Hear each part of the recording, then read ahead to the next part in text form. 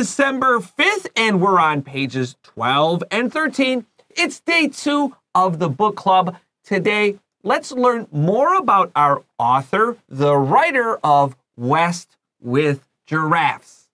我们今天的好书俱乐部单元继续要介绍我们昨天介绍过的长颈鹿男孩。我们昨天简单的提到我们的主角，他那时候是17岁嘛，那刚好呢碰到了有2只这个长颈鹿，因为飓风的关系差点死掉，于是呢他就跟另外一个 zookeeper 动物园管理员，还有一个想要成为记者的这个女性，好，一起带着动物从这个东岸一路到这个 San Diego 加州的这个 San Diego 的动物园。那我们今天要继续介绍的是跟这个作者有关的背景。So, yesterday we asked you, what's the best animal to drive across America with? What would be the worst animal? If you didn't answer, you can answer today. And we have lots and lots of fun giraffe facts for you, along with our great story. Let's hear it, and we'll see you really soon.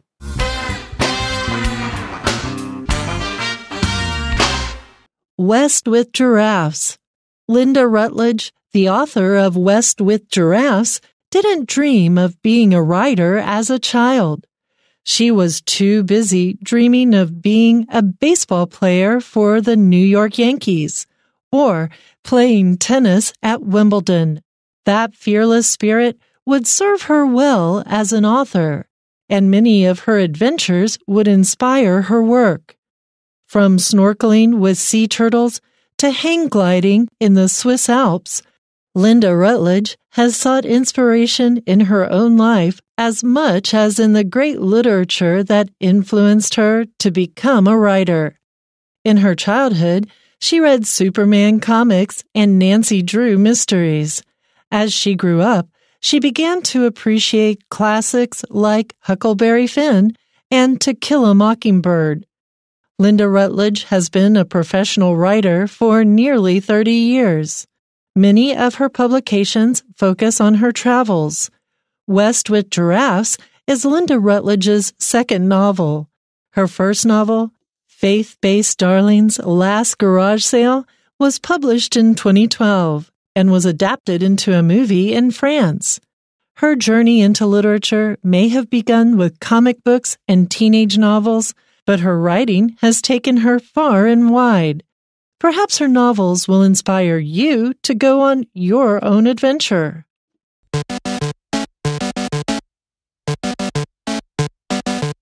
All right, friends, welcome back to Enjoy English School. We're on pages 12 and 13. Have your pencils and pens ready. Anthony, What do giraffes eat? Leaves. Leaves. That's why they have long necks, because they can get those leaves at the top. But did you know that giraffes also eat bones? Oh. Giraffes are so big, and the leaves don't have enough calcium in them that they eat bones of other animals, so their bones can be strong. 所以说今天老师刚刚问我说，你知道长颈鹿吃什么？我说吃啊，吃叶子啊，所以它们的脖子很长，还可以吃高出的叶子嘛。然后老师就说，你知不知道，其实它们也会吃骨头哦？为什么呢？因为骨头里面它会有它们需要的 calcium 就是钙的意思。它们也会吃其他动物，可能死掉动物的骨头来补充它们的身体里面的钙，它们这样会长得又高又壮。It's a very cute giraffe walking, and then he looks at you and like eats a bone. You're like, I'm not messing with this giraffe. Wow. Okay, let's start our first paragraph. Linda Rutledge, the author of West with Giraffes, didn't dream of being a writer as a child. I like this because many times people grow up and they know they want to be an author or a writer. She's like, I don't want to write books. Interesting. 没错，我们很多时候以前看到好书俱乐部的这个作者们，往往就是从小都知道自己当作家，但是今天我们碰到的不太一样哦，他就这么说了 ，Linda Rutledge，这我们的作者呢 ，the author of West with Giraffes， 我们这本长颈鹿男孩的作者 ，didn't dream of being a writer as a child。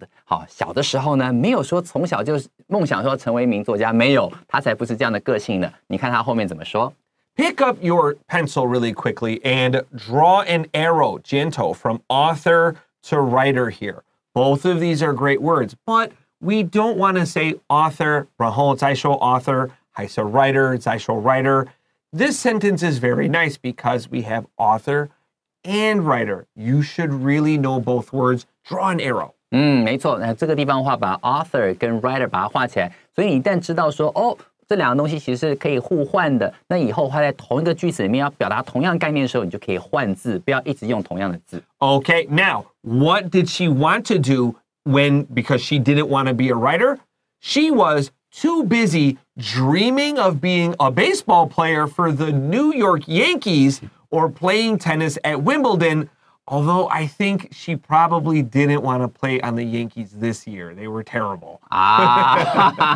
所以接下来后面这句告诉你说了，他那时候呢，光忙着想到怎么样 dreaming of being a baseball player for the New York Yankees. 他希望能够成为洋基队的棒球选手 or playing tennis at Wimbledon. 好，就是在温布顿打网球，他就想到这些事情。可见他应该是蛮喜欢运动、动态的活动。Yeah, I could feel that she really likes sports. So she was too busy, V-I-N-G something. So because you were too busy to blah, blah, blah, you can't blah, blah, blah. I was too busy doing my homework to play video games, or I was too busy using my cell phone to take care of something else important. 这个是蛮好用的英文。Let's continue. That fearless spirit would serve her well as an author or writer, and many of her adventures would inspire her work. 好，我们来看下面这句话，说 that fearless spirit， 那种什么都敢试试看、常常看的那种大无畏的精神 ，fearless 就是不害怕，好，非常非常不害怕这种精神呢 ，would serve her well， 非常非常适合她，可以帮助到她 as an author， 不管是作家，当作家你也需要这种尝试的勇气嘛，对不对 ？And many of her adventures would inspire her work， 还有她许许多多这种冒险的经历呢，都能够提供她许多的灵感。Okay, so we know fearless, just like Anthony said, it means very brave, B-R-A-V-E. The opposite 相反 of fearless or brave is afraid or scared. This fearless is a great word. It means super brave. When something serves you well, that means it helps you a lot.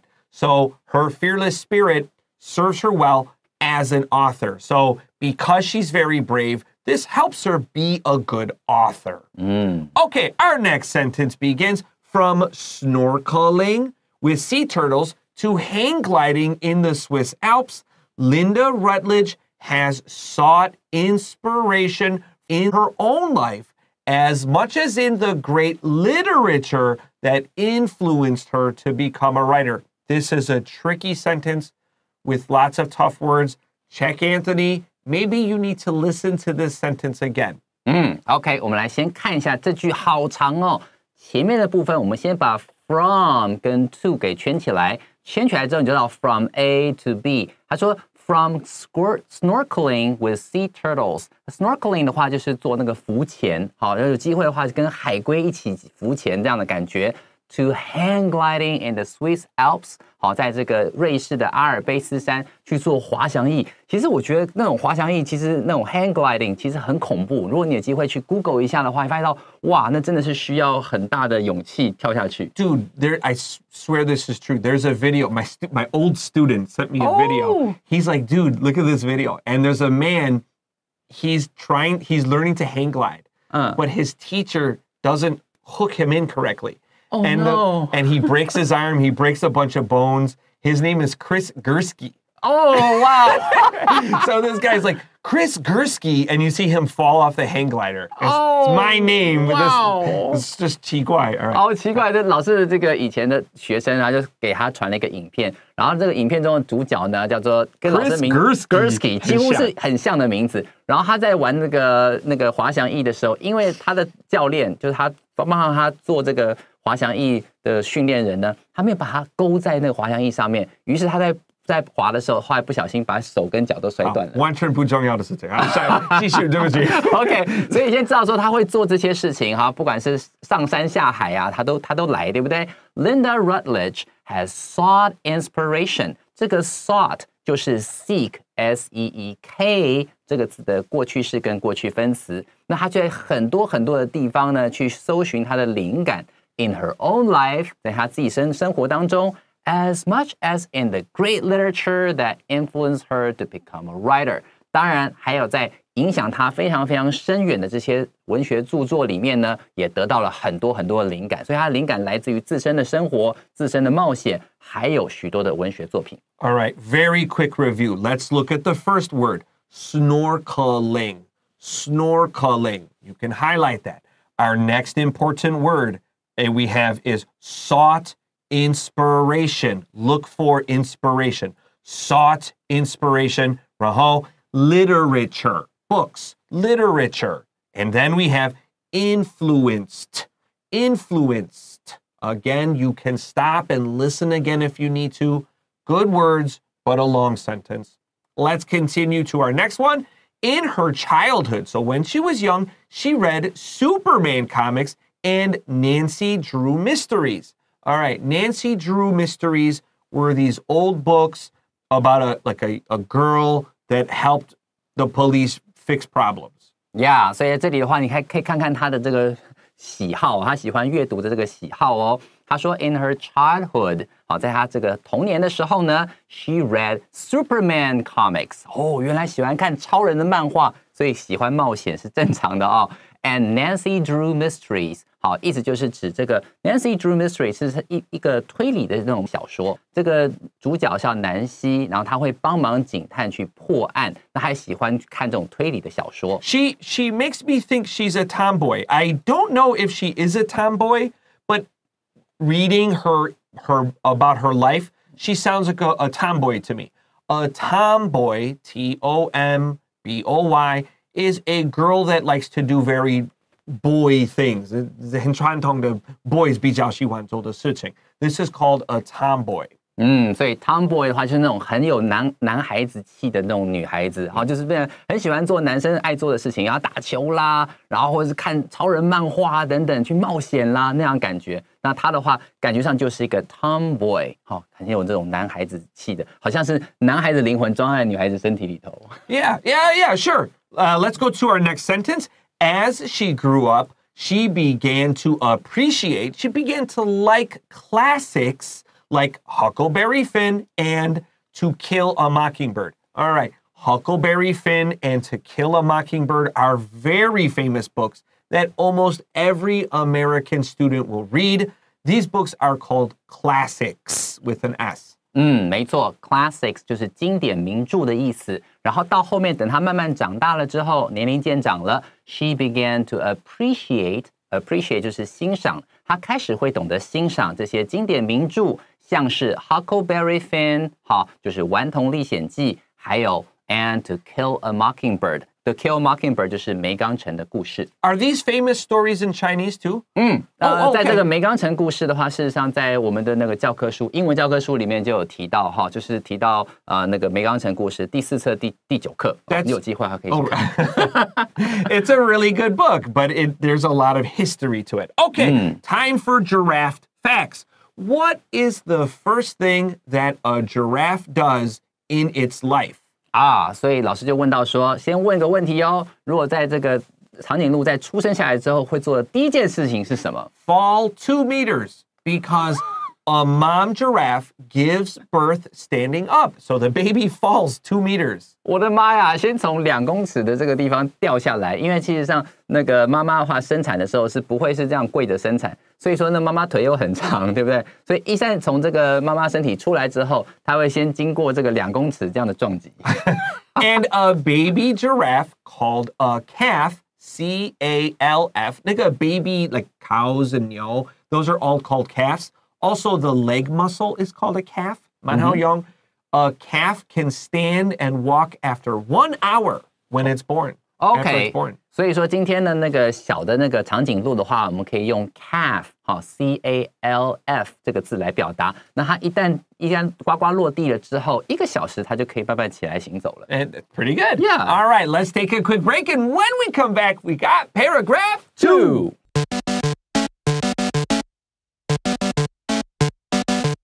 Hey everyone, welcome back to Enjoy English School. It's day 2 of the book club and we're on pages 12 and 13.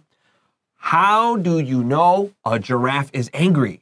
Well, it will start to move its neck like this. 哦，哇哦！所以今天它不是这样不是在高兴的感觉，要特别小心。你要怎么知道说这个长颈鹿在生气了呢？它开始在摇晃它的脖子的时候，你要小心，它准备要攻击你了。Now, like a giraffe, if it's angry, what will it do?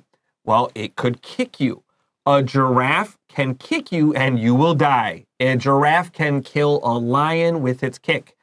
Or the giraffe will hit you with its head and you will die.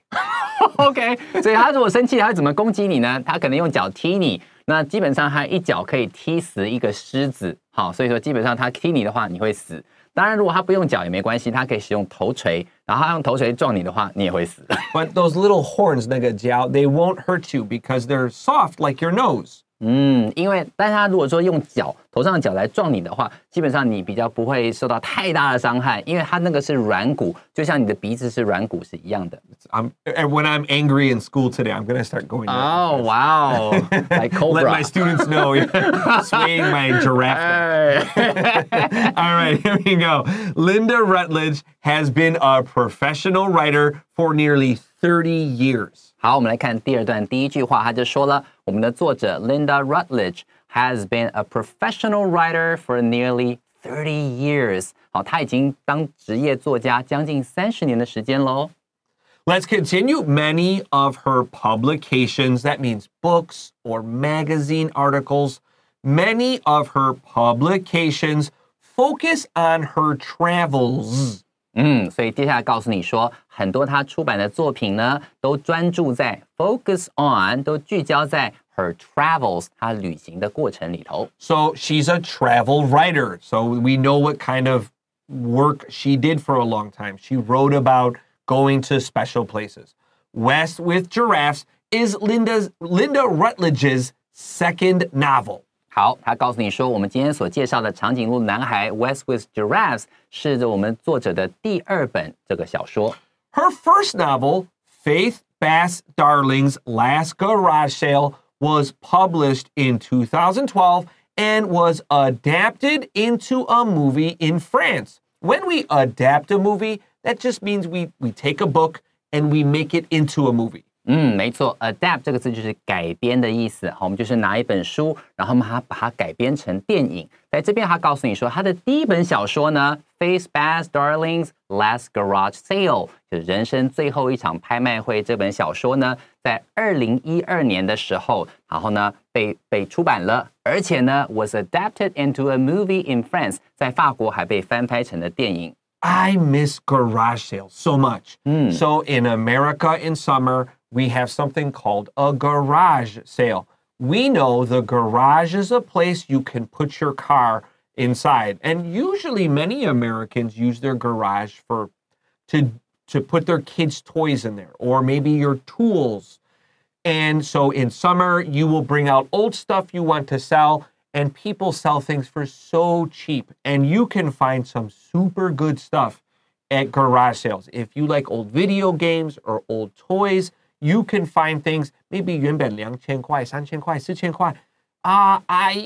你给我200块就可以。Wow. You can find so cheap, and I miss garage sales so much. Taiwan 那个二手买的东西 ，it's like 那个我原本是1500，你买1700好不好？什么东西啊 ？It's never really cheap. It's like 这个是二手的，应该要很便宜。对啊 No. So I miss garage sales. 老师非常想念他当初在美国的时候会碰到这种车库拍卖会哦。Yes. 很多时候大家都会把这些不要用的东西啦、小朋友的玩具啦，然后找个机会一次清仓大拍卖，然后你可以买到很便宜的东西，又可以捡到宝那种感觉。可在台湾的话，你要买到很便宜的二手东西都没有这种车库拍卖会，所以老师非常想念。Yeah, you can go on Facebook or something and look, and 便宜一点点而已。But I mean 一点点而已 and just 不划算。So yeah, people really, when they have a garage sale, they don't want to throw it in the garbage. So they're just like, give me a couple dollars and take it. That's really what it is. Okay, let's go into our next sentence. Her journey into literature. 昨天也有看这个字。Her journey into literature may have begun with comic books and teenage novels, but her writing has taken her far and wide. When we talk about something is far and wide, we mean everywhere. OK， 所以他接下来告诉你说了 ，her journey into literature 啊，就是她的文学之旅呢 ，may have begun with comic books。我们昨天有提到说，她喜欢看一些这种超人漫画啦，或神探南希啊这种推理小说嘛，对不对 ？And teenage novels， 好，也许是青少年小说。但是 ，but her writing has taken her far and wide. When you say far and wide, that means everywhere. 好，带她到很远很远的地方。好，就变成是她从这个地方开始对写作形成了这种强烈的兴趣，到还慢慢的透过这个旅行，啊，开始有她的旅行文学、她的作品、小说等等。Our last sentence today, perhaps, maybe her novels will inspire you to go on your own adventure. 好 ，OK， 最后一句话告诉你说 ，perhaps her novels will inspire you。也许看她的小说的话，它也会激励你 to go on your own adventure， 展开属于一场自己的冒险。So what does giraffe mean? Well, giraffe is actually a word from Arabic, and it means flute leg. 哦，所以说今天如果你听到 giraffes 这个字好特别，它的字源是来自于哪里呢？是来自于阿拉伯文，它的意思就是 flute leg。flute 就是我们吹的这个长笛，然后那个脚长的像这个长笛一样的形状。Now, a giraffe has a very long neck, but it still only has 7 bones in its neck, just like you and me. 你看我们脖子对不对？我们脖子的这个部分有7节这个脊椎骨。那事实上，你看那个长颈鹿的脖子这么长，但它跟我们一样，也只有7节脊椎骨哦，很奇妙吧 And a giraffe has a very long neck to eat leaves, but it still can't drink water without spreading its legs or kneeling down. OK， 今天它可以吃到很高的那个地方的树叶，但如果它要低下头来喝水的话，它必须要把脚分开来，它还可以喝得到这个水。那如果不分开来的话，它光低头，它是喝不到地上的水的哦。And lastly, where does a giraffe sleep? Well, it doesn't lay down. It's too dangerous. So a giraffe will sleep standing up, and the giraffe will put its head on its bum bum. 哦，所以说今天它的睡觉方式呢，它不会把它屈下来这样子睡，它可能会站着睡，然后它的头呢就放在它的这个屁股这中间。如果碰到一些危险的时候，它随时要跑都可以。I like to say bum bum. It's funny. All right. Don't forget today our question, what's the best animal to drive across America with? What's the worst animal to drive across America with? For Enjoy English School, I'm Chris Gorski. I'm Anthony. We'll see you next time. Bye-bye.